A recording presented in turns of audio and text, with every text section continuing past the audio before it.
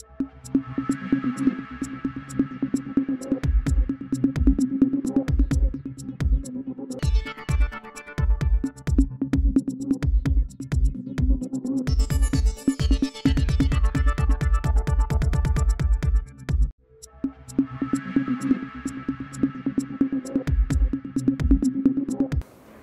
and welcome to yet another episode of Weekly News Roundup. I'm Wongrila Yimkhiung, the news presenter for today. Series of events have rocked the nations from political to socio-economic issues. Many events have made it to the top charts of the news. Bringing you today are the top stories from the local dailies, Nagaland Post and Lorong Express. Before we get into the details of the news, let's look into the news that made the headlines. Government surrenders scam rehabilitations policy. Media in Nagaland sensitized of issues of repatriations. Rupees 647 crore element project for Nagaland. Nagaland prisons in transitions for punitive to correctional. Assam records highest crime rate against women in 2021, Nagaland lowest.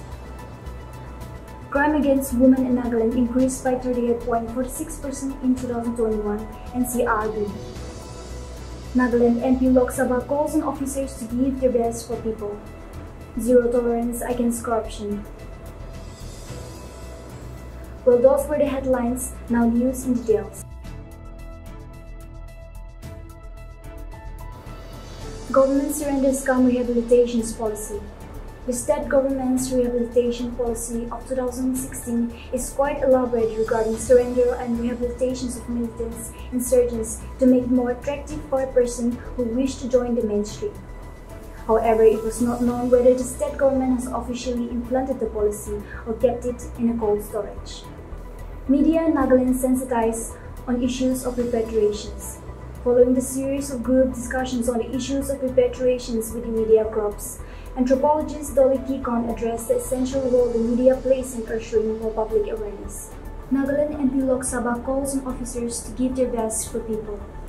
A Depot reporter stated that MP Lok Sabha Tokiho Yaptami mentioned that since 2018, Prime Minister Narendra Modi has entrusted all the MPs to be the chairman of Disha for various developmental activities. He requested all the departments to coordinate with one another for centrally sponsored schemes and urged them to work fairly and give their best for their people. Crime against women in Nagaland increased by 38.46% in 2021. Despite having the lowest number among the states in India, Nagaland saw a 38.46% jump in crime rate against women in 2021 as per the latest NCRB report. Detailed analysis of the report informed that in Nagaland, the crimes were mostly under the IPC such as assault on women with intent to outrage her modesty, kidnapping and abduction, rape, cruelty by husband or his relatives.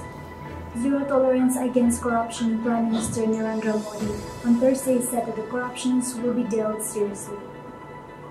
Modi said corruption was the biggest hurdle in the development and interests of the youth. Stressing on the need of the development to be speeded up to take India to the level of developed country status, he emphasized that wherever the BJP governments are ruling in the states, development is on the fast track. That's all for today's Weekly News Roundup. Stay tuned for more news updates.